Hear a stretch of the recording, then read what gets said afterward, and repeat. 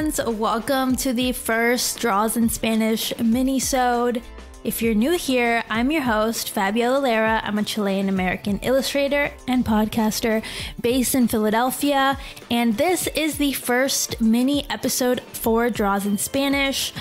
Right at the end of last year, I decided to launch a hotline for the show. So here we are now with the voicemails that you guys left in the hotline, and I'm ready to answer them. So before we get started, please remember that these are just my opinions. These are kind of my point of view on these questions, and they are subject to change. But yeah, anyway, just take my advice and, apply it to your life if you want. But okay, let's get into our first minisode. I am so excited.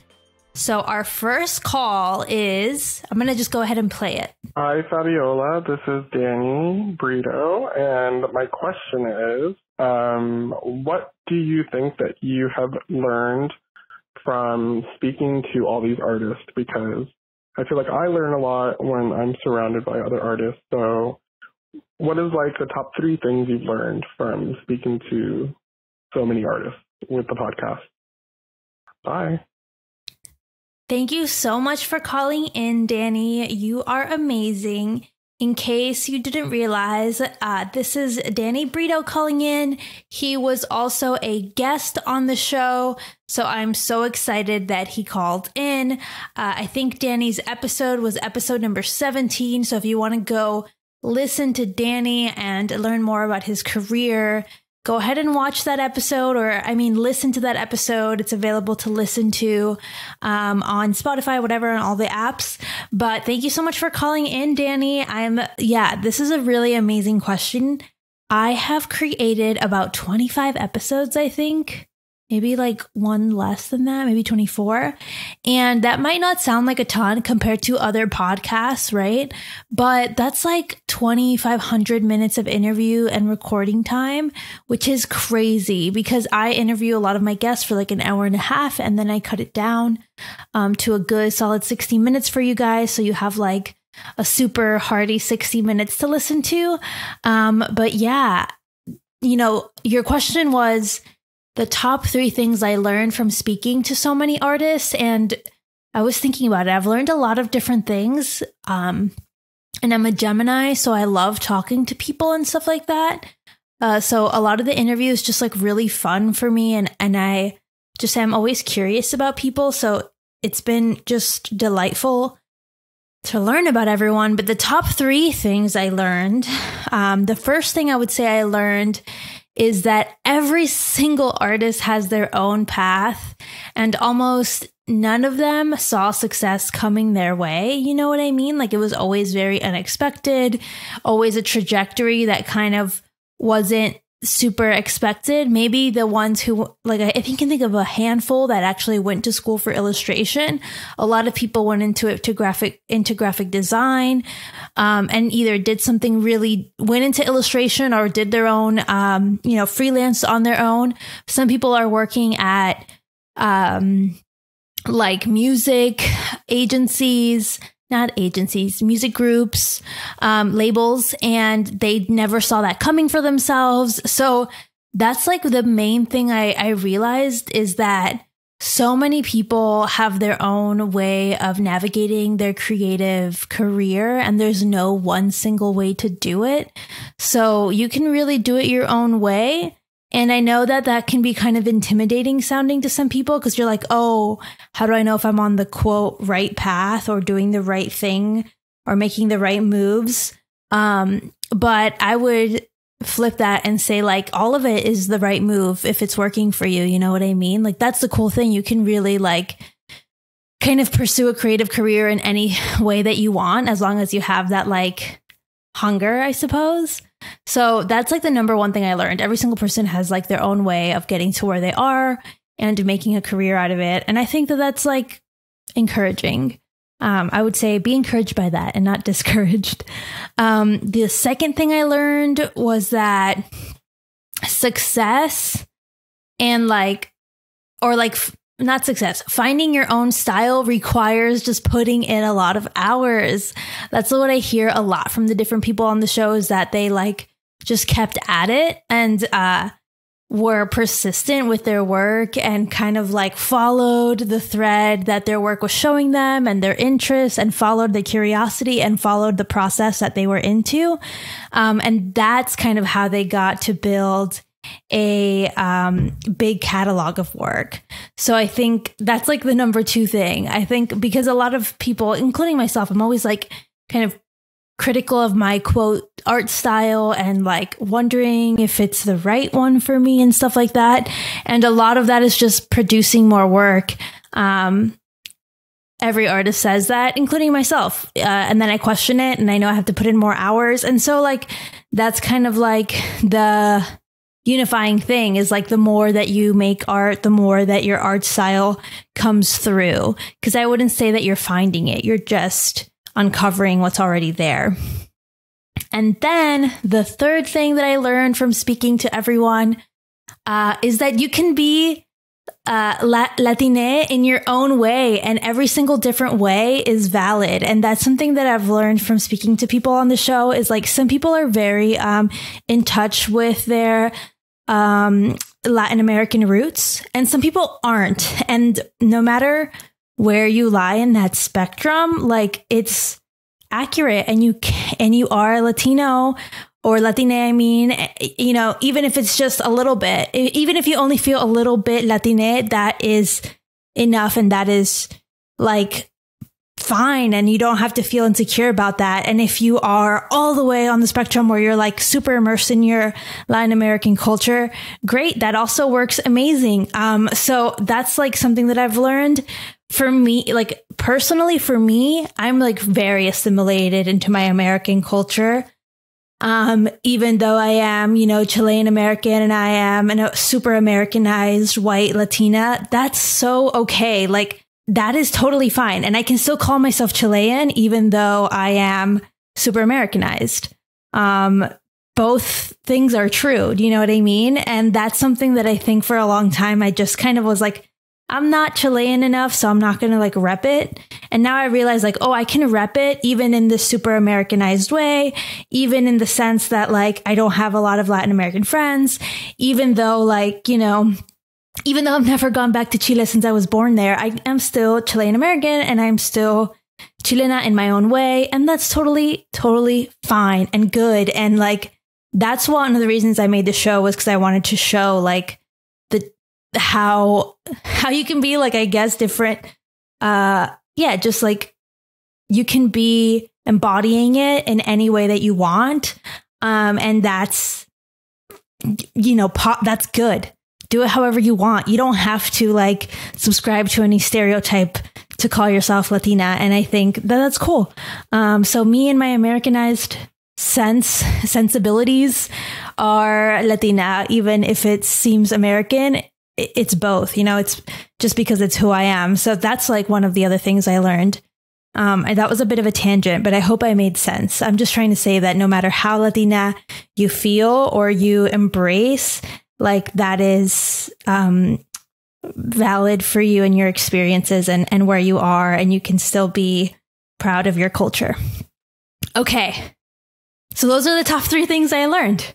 Everyone has their own path. Style requires hours, and being Latina is a spectrum, and you are valid no matter where you fall in that. So thank you so much for your amazing question, Danny. Once again, if you haven't already, go check out Danny's episode number 17, and also check out his amazing Patreon. Just search for Danny Brito in your Instagram app and everything will pop up. I'll leave it in the show notes, that kind of thing. So thank you so much, Danny, for your call. Okay, so let's move on to our next caller. I'm so excited. Okay, I love this. Let's play the next call. Hi, Fabiola. I'm wondering if you can talk a little bit about your thoughts on the importance of having an artistic community, and if you have any advice or steps to take for someone looking to build that for themselves. Thank you. This is Hallie, by the way. Bye. Hallie, thanks so much for calling in. Hallie is a patron of mine and an amazing supporter of my work. So I really thank you for calling in and being a part of this first mini episode. You are amazing. Okay, so let's get back to your question here.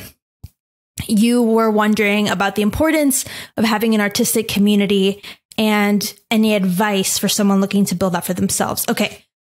So yeah, obviously, I think having a creative community is like extremely important, like almost fundamental. Like you need that, or it's really unlikely that you will like thrive as an artist if you are just by yourself and lonely. I mean, some people I'm sure can, like extreme introverts, maybe they can. And that's amazing. But I personally think having an artistic community can only enhance that experience of being an artist. So I think it's super valuable. I think one of the biggest things about being an artist is that it's like creating work is like very personal and very vulnerable, even though like it's not something you do. We don't usually make work like you don't usually make work together, like in unison, you know? Maybe some people collaborate a lot, but mostly it's like as artists, you like make the work kind of quietly on your own. And then that's it. And so having an artistic community that you can share it with is like so essential to kind of checking in with your process, checking in with what you're doing, and just feeling supported, because you know, in a healthy artistic community, these are the people who should be rallying around your work, encouraging you to create, maybe helping you when you're feeling like maybe a little down and out, because it is such a vulnerable experience. So that's like kind of what I think makes an artistic community so valuable, is that they can kind of help you through the ups and downs of being an artist. And thankfully, I have a lot of online friends who have become a creative community for me, especially after moving away from New York. And obviously during the pandemic, when everything was virtual, and having these people that I could FaceTime with, have phone calls with, have Zoom chats with, even though we're not like working together, right? I'm not saying that we're like working at the same time, but just know, like telling them like I made this thing, showing them, and then seeing like, you know, sharing your feelings about the work and having them kind of tell you their opinion of what they see going on with your work is so valuable, because we're so in our heads that it's kind of nice to get a second opinion from an artist who kind of gets what's going on and just like help each other out. I really think it's like, you know, part of the process. Or it's not like you can't do it without it, but it's going to be nicer to do it with friends. So yeah, I think that's like so important. Plus, if you have an artistic community that you check in with regularly, like on a schedule, there's like this element of accountability, right? So like if you are having a hard time creating work, but you know that you're going to have a check-in with someone soon, you're more likely to make work and maybe, you know, work through some things that you were kind of making into a big deal when actually it was kind of easier than you thought. So that's another reason why I think having a creative community is really important. Now, I don't have a huge creative community in Philadelphia, like in person, but I do have a lot of friends from, you know, my time in New York and from just like my life that we help each other out and we listen to each other. And that has really re-energized my art practice. And we meet regularly to talk about our work and where we're at, and maybe kind of troubleshoot things that maybe someone has a lot of experience with gouache and another person is just starting with gouache. You can kind of give each other tips. So that kind of thing, that's like so nice to have someone to talk to about it instead of just going to like YouTube or like a random Reddit forum every single time. Yeah, having a creative community is so key. And advice for someone looking to build that for themselves, I have a lot of advice. So I recommend, like I said, organizing a monthly or even a quarterly call with some of your artistic friends where you guys can talk about your highs and your lows and help each other through it. I really recommend just like, if you have friends, it's likely that you already have artsy friends if you're thinking about this. So why not put together like a Google invite and doing something more formal? Like even if it's just adding it to their calendar and reminding them to show up, like do something that feels a little bit more like concrete instead of like, yeah, let's meet up for coffee sometime and talk about art. Like what are the odds that you guys are going to actually like follow through with that. So put it on the calendar, make it feel official, make it have notes for your meetings, have a theme for each call if you want, you know what I mean? And just like make it happen, organize something for yourself. Again, this doesn't mean you have to have like a 50-person meeting. I actually maybe recommend just like 5 people, like invite 5 artsy friends to gather and chat. I'm sure you guys will get like a lot out of that. And then if you feel like you don't have any artsy friends that you can organize anything with, then I encourage you to join the Draws in Spanish Discord. That's a plug, yes, which is our digital community space where we can chat and help each other out. We have a Discord and it's totally free to join. Just go to drawsinspanish.com/chat. That's CHAT. And yeah, you can join and we have co-working sessions. We have different chat rooms where you can ask for feedback. You can ask about you can ask your freelance questions. You can just share a recent sketch. Like really, I'm trying to build this creative community for all of us. So if you want to be a part of that, feel free to join. But also, you know, I do encourage you to make something with your artsy friends. Maybe even meet up in person if you can. You know what I mean? Like nothing can really replace that. So yeah. Thank you, Hallie, for your amazing question. You are the best. Go check out Hallie's work at Hallie Webb. That's HALLYEWEB. So go check out her work. Now, time for our last call. I want these episodes to be like under 30 minutes. So that's what I'm doing here. So let's get into the last call. Hey, it's Nate G. I first want to start off by saying, Fabiola, I love the podcast. It's literally one of my favorite podcasts, and I'm always looking forward to it every other week. My question is, I guess for you, I listen to the podcast a lot, and there are times when listening to the podcast that it kind of makes me feel a bit unsuccessful. A little bit of my background, I am a graphic designer and illustrator, and I've been working in the industry for like the last 10 years. I got my first freelance gig at 20 while I was in college, and then I've been working in the industry. And I really struggle with putting myself out there online in a way that seems captivating and interesting to other people. I don't know how you do it. I think you being able to, you know, really utilize and leverage social media is so amazing. And so I would love to hear your approach to making your content.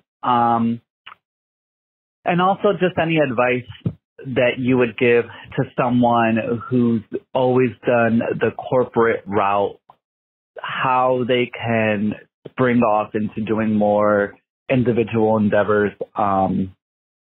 I've worked for a lot of different companies, and I tried going full-time freelance for an entire year, and I was able to somewhat successfully do it, but after about a year and a half, I needed to find a full-time job again to just help keep things afloat and help with my stress level. I found being a freelancer so stressful. So I guess that's my second question. How do you navigate being a full-time illustrator and not worrying so much about your finances? Hopefully you can answer this and that this made sense. Thank you. Bye-bye. Nate, first of all, thank you for calling in and being so open and vulnerable. I know it can be tough dealing with like that feeling of comparison and feeling like you're, quote, behind. But like I said earlier in the episode, everyone has their own path. So please don't be so hard on yourself. But I also would like to completely understand your question, because I think we all deal with this in a sense. Like it's so easy to compare yourself to someone and feel like you are behind. I feel like that's like human nature and very, very normal. I encourage you to take like the stories that you hear on the podcast, instead of comparing yourself and feeling down about yourself, maybe just using them as ideas for things that you could possibly do with your career, and taking some of the concepts and the strategies that some of the guests have done in the past or are pursuing, and kind of maybe pivot to some of those things. But that's just like very big and conceptual. I want to actually get to the meat of your question. So There was a lot going on, like you said, in your voicemail, but here's what I think is like the first question I'm going to say that you had, which is how to do more freelance work even when you're more corporate. So that's a really hard question because when you're part of a company, it's really hard to promote yourself as a freelancer because it's usually like, it's kind of weird to do that because usually the company wants you to be like just working for the company. Like a lot of companies don't want you to be freelancing while you work for them, or there's like a lot of red tape. Like you have to get approvals before you can take on a freelance project because it could be a conflict of interest. You see where I'm going here. But some people, like they work their day job, their corporate day job is like, this is an example. Like let's say they're in HR. Then they could be freelancing doing branding work. And probably that's totally fine. Their company won't care about that. But that's like the tricky part of being at full time at a company is that you're kind of navigating this gray area where you're like trying to promote your other services, not raising any flags at your current company. Right. So there are some options though.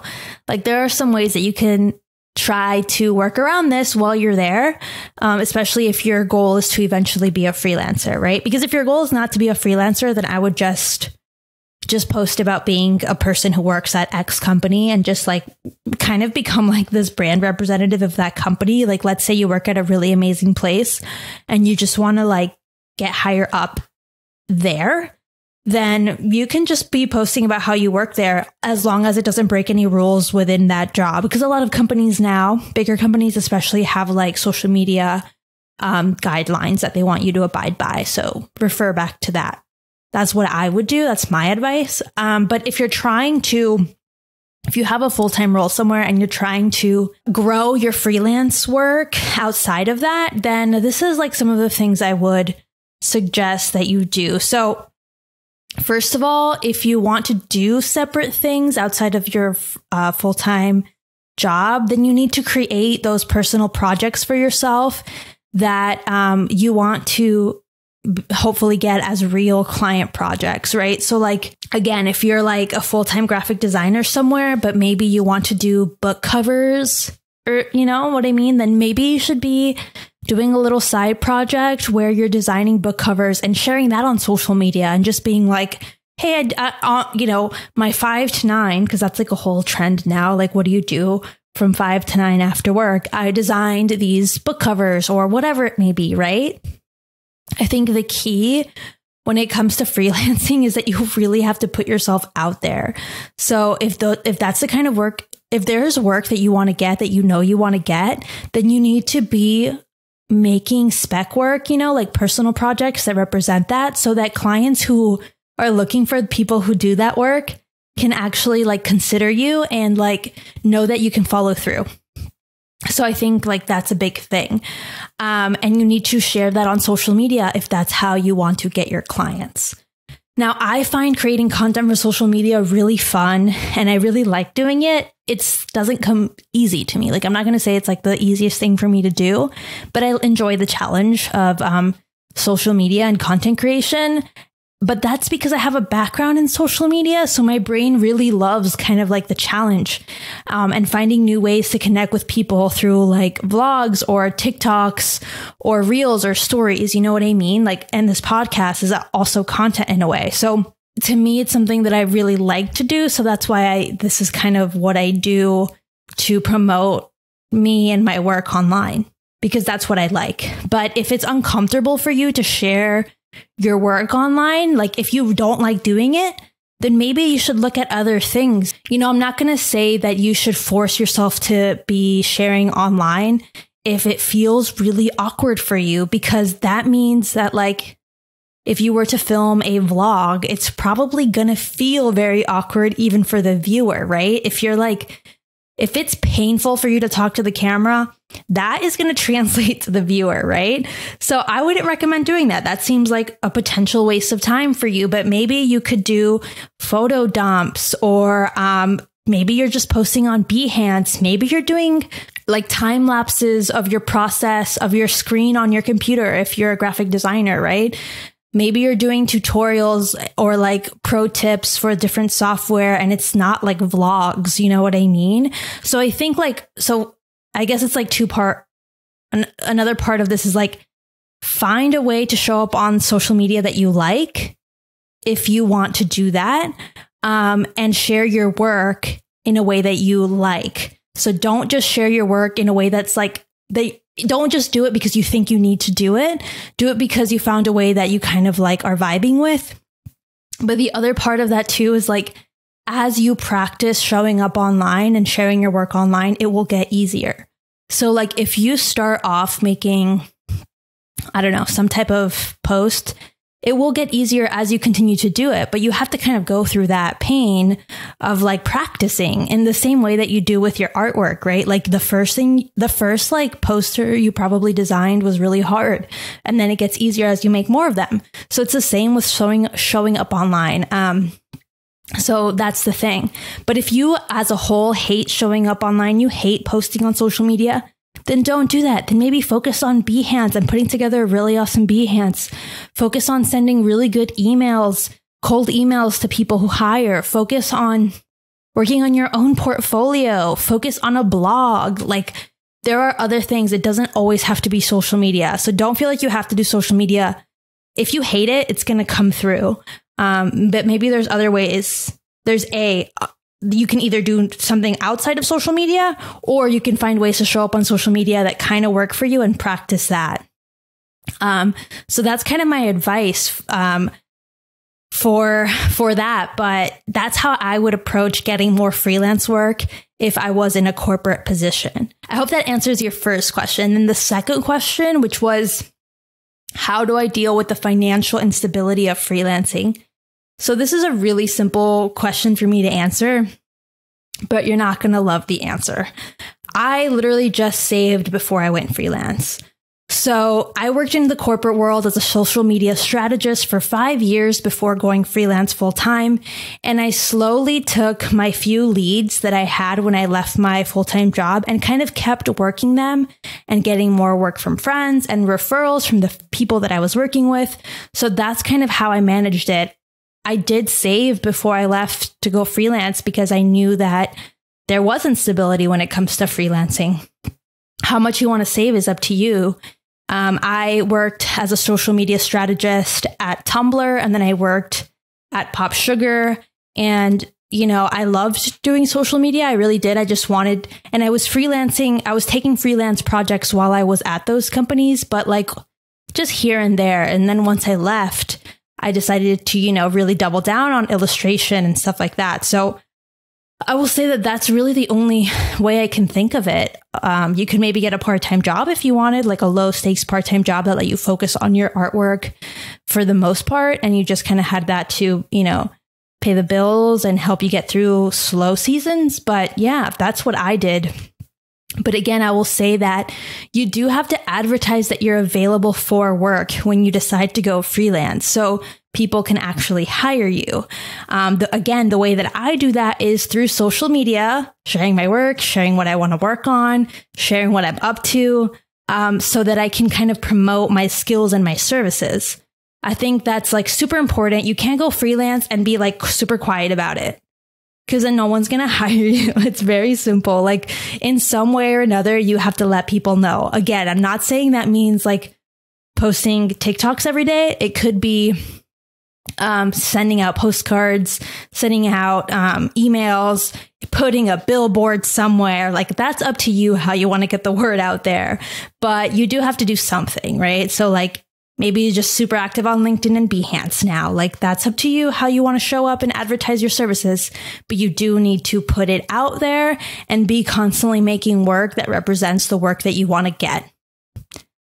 That is really it. And then in terms of like in the low season, I rely on my savings.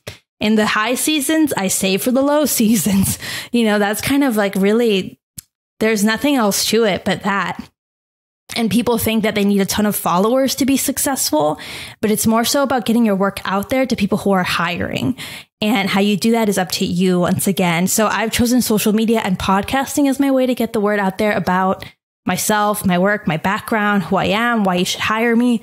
But how you want to choose to do that is totally up to you. So that's my recommendation. I hope I answered your questions, Nate.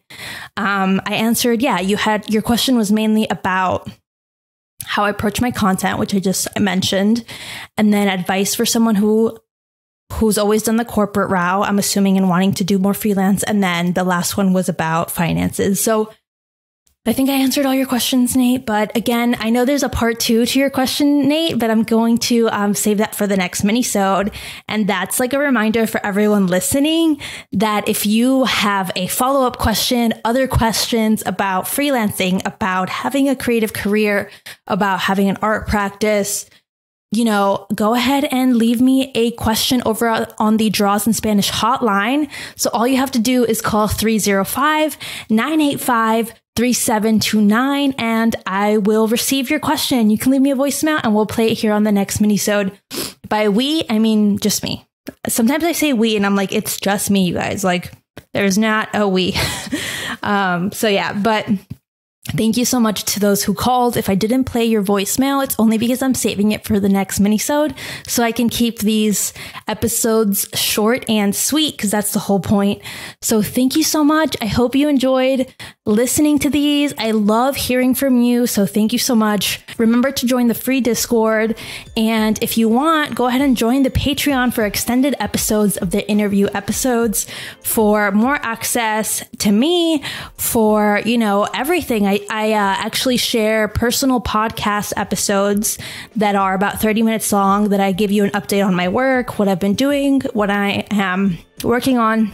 I share those monthly with my patrons. So if you want to listen to those, you can join at the $1 tier and you'll be able to hear them. But anyway, thank you so much for calling in, everyone. Keep the calls coming, you guys. Okay, bueno, that's it. Ciao, gracias.